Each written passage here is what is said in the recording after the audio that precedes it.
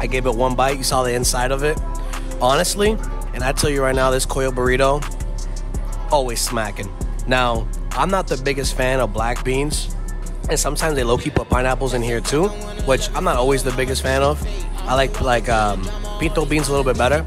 Pineapples kind of make it a little odd, but overall, solid burrito. I take all my friends here all the time, always fire. It's a geek out for sure. I'm probably gonna give this burrito like out of all the burritos I've ever had in my life,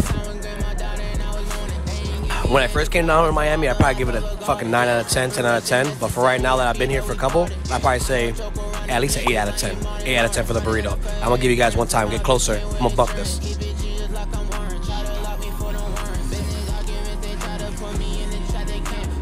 Fire.